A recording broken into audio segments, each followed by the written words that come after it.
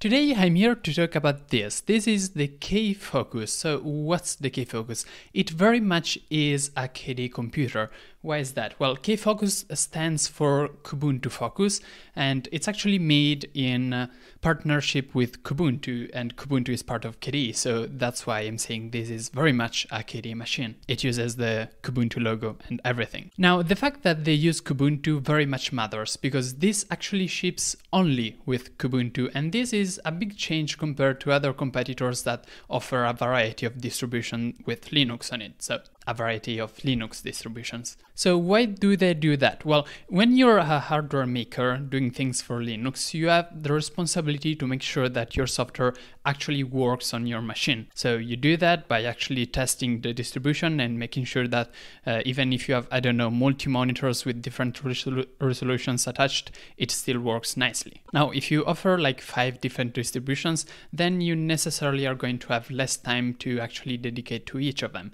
Whereas shipping Kubuntu only actually gives K-Focus enough time, in theory, to make sure everything works nicely. And this actually shows in various ways. Firstly, in their testing, they actually found a couple of bugs in Kubuntu regarding multi-monitors, and they actually went ahead, reported the bugs, and actually found a fix for 2 of them, one of which has been upstreamed, meaning that now all Kubuntu installations, and not just this one, will actually benefit from that. So by focusing on something that exists and not doing their own desktop like System 76, an example, might want to do, they can actually make sure that the software is better for everyone and not just them. Not only that, but they're also very open to actually offering bounties to actually fix the bugs that raise up when you use these kind of machines that are correlated to KDE. So if you're a KDE developer like me who isn't actually employed by KDE or any other company, the fact that there are bounties that they offer to fix some KDE bugs that you can encounter using their machines is something very nice to do. And that actually helps the KDE community grow. So it is a very interesting idea, even though it's just a machine that maybe not everybody will buy. Just the fact that we have it and that some people can focus on it makes sure that the whole community, the whole KDE community, can grow from it. Now, this is clearly intended for professionals, and they do offer a lot. As an example, well, they ship really fast. Like, I talked to them one day, the day after it was already shipped, and I got the machine next Monday, and it was Friday. And as soon as it arrived, they actually sent me an automatic email offering a 30-minute walkthrough of all the features that they actually offer to all customers, which is very important. And in general, they pride themselves a lot in their customer support. So I'm surely going to test that out. I'm going to make some stupid questions to check if they can answer that. I don't know. They also want to make sure that everything works out of the box, and they even have guides on stuff like Blender that points to some material, because they don't want to reinvent the wheel, but they make sure that for all use cases that you want to use this machine with, they actually have guides that they link to actually use. Like, if you want to use Blender, they link to the famous Donut Blender video, just to make an example. Finally, they also have customized Kubuntu a bit, which is super nice because, you know, KDE is really meant to be customized, and they did some interesting modifications. One that is particularly important, they actually ship with a lot of K-Focus apps that help you use this machine, and now I'm going to go through them. Let's also give a look to the build quality. I mean, what parts or what hardware are we actually getting? So now we'll go through hardware and software. So, I mean, let's get started. Okay, let's start off with the ports. On the front, we have a USB-C that works as a Thunderbolt 3. We have a USB-A version 3.2. We've got 2-in-1 audio, phones and mic, and we've got the power button. On the side, we have a SD-XC memory card. And on the back, the power input, a mini display port 1.4, a RJ45 GBE, 2 USB-A 3.2 still, and another USB-C that is still Thunderbolt 3. And to finish it off, we have an HDMI 2.0B. Inside, instead, we have an Intel Core i5 version 1135G7. It has 2.4 GHz base and gets to 4.2 with turbo. It has 4 cores, so 8 threads. It has an integrated Intel Iris Xe graphics J7 G7, I don't know. The RAM is dual channel DDR4. It is up to 64 gigabytes. I have here 1 terabyte of storage, and the chassis is an Intel NUC Panther Canyon. I went through the specs rather quickly because, you know, you can check those on the website. What you cannot check on the website is how the software is actually implemented. So let's switch to that part. Okay, third part of this video, the software that comes out of the box. We get immediately a welcome to the Kubuntu Focus dialog, which does a lot of stuff. It installs some extra software, super useful. It is like OBS, Inkscape, Blender, all the stuff that you would actually need. There's also a dialog to actually set up password manager, which I've actually used. KeePass, I've created a database to actually check that it is working correctly. You can connect via email to Thunderbird, also pretty useful. You get that just out of the box, so I will skip that for now. Then you get a couple of things that don't quite work immediately. That is, we get as an example Dropbox Cloud Drive. We don't immediately see the dialog because it has to be installed, and this actually takes a few seconds to for the install dialog to actually pop up. I think this is a bug. It is slightly confusing because it says I've opened up Dropbox, but it hasn't. But yeah, after a few seconds you actually get the dialog where you actually insert the password and it installs Dropbox and works out of the box, which is pretty nice. We also get in sync to cloud drives, which has kind of the same issues. You only see it after a couple of seconds, but it's reasonable. I think it's not that big of an issue because just after the first time, you just have to wait for 10 seconds and you understand what's going on. It also has JetBrains as an IDE out of the box again, and it asks you if you want to set it up, and again, it opens after just a few seconds. So yeah, you see now that we have InSync and Dropbox installing, and then we've got JetBrains on the right, so everything is being set up. Lastly, we can actually change the avatar, which is a nice finishing touch of this installer. I am going to actually change to flowers because, I mean, flowers, why not? Thank you, Dropbox. No, actually, this drink is just fine. And that was actually everything. Now it says, asks to actually see all the curated apps, which we will go through. But first, I actually want to talk about some of like the major change to the actual KDE Plasma desktop. These that you're seeing now are all the apps that are actually curated by Kubuntu Focus. There are a lot, as you can see. We'll go through them. This is the quick help widget, which actually tells you, as an example, the shortcut to show the desktop. Meta D has now is doing. There's also Alt Tab to switch between windows. We probably know about this, but with the arrows, we can actually get a lot of shortcuts. And I think this is incredibly useful. You can actually see everything, and you can open the image in Gwen View to actually see it full resolution. Then there is console shortcuts, and to use the console, there's also command line instruction, like a list of all the command line commands that you might want to use. And then there's Vim, and this is the only operating system that I know of that actually tells you how to exit Vim out of the box. This is a widget, which means you can move it around just like any widget, or remove it if you don't like it. I think it is a very nice touch. It actually helps use the desktop out of the box. Let's get into the created apps.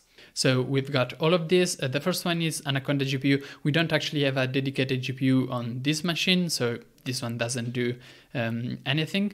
But starting off with the second one, it's the C compiler version switcher, which is extremely useful. As an example, to compile KDE Plasma, I often have to change my C++ compiler version because it doesn't support some package. So this actually, having a tool that does that out of the box is pretty useful. Now, this is just an example, so I'm going to cancel the installation. As a small bug, when you cancel, it says it has failed. It hasn't failed. I canceled it, that's different, but it's such a small bug, I don't think that it really matters. Then there's the extra software installer, which is what was also in the first setup and that I've already run. So there's nothing extra to install anymore. There's the fan control on on the laptops. You can actually control the fans in this dialog. In here, since it's the Intel NUC, based on the Intel NUC, it actually tells you that there are fan controls in the BIOS, and it actually tells you how to open up the BIOS. Here we've got a system repair. So we have the check for the hardware signature. As you can see now, it skips reconfiguring the hardware in this case because it's done, of course, when they send me this. And we also get this kernel cleaner packages to keep this one that you're seeing right now, sorry. Then there's this focus tool, which is pretty interesting. It's basically a set of guides on how to set up everything, really. As an example, I'm going to pick the desktop theme. And in this case, it tells me how to change the themes, what selection of themes I have, and how to actually reset to the default panel. All of these are pretty useful, especially how to reset the panel, which in KDE Plasma out of the box is not super simple. There's a variety of them. Backups are pretty important.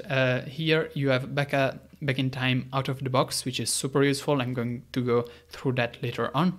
There's the kernel cleaner, which we've actually seen in the system repair tool. The keyboard color chooser, in this case I don't have a keyboard, so it's not relevant. Here I can actually select a CPU power profile.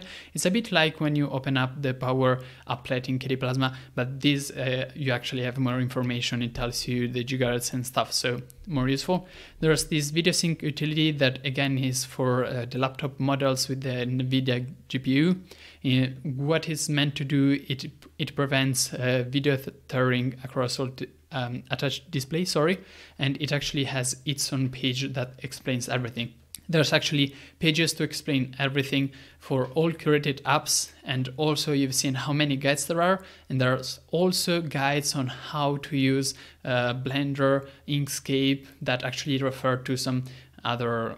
I've talked about these other guides like the donut one, which is super useful. So there's a lot of documentation, and then there's this presentation that is actually to welcome you and tell you how the machine works out of the box. So it walks you through what you should do when you actually get the machine. Like as an example, run the first run dialog that we've seen at the start of this segment. Yes, you see it now, all the stuff, it goes through. It also comes, I can confirm it with an USB key and the microfiber cloth, so that's actually really nice to include. The design, we've seen it in the previous segment, so we know it's good. You can also purchase a USB key separately, but I haven't one.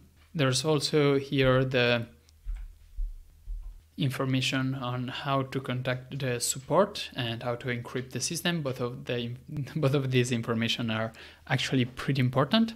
Then there's also a walkthrough to all of the focus tools, but again, I've shown them to you. So they also do some adjusting for suspend and resume if you're using an NVIDIA GPU, which again is not the case, but I'm sure that if you want to buy a computer with NVIDIA from KFocus, then that's gonna be on your mind. I mean, usually NVIDIA and KDE don't go so well together. In this case, the amount of support is significantly higher compared to other NVIDIA computers that do not come with Linux out of the box. So I haven't got one with NVIDIA to test, but I do see that in the documentation there is some important care in that regard.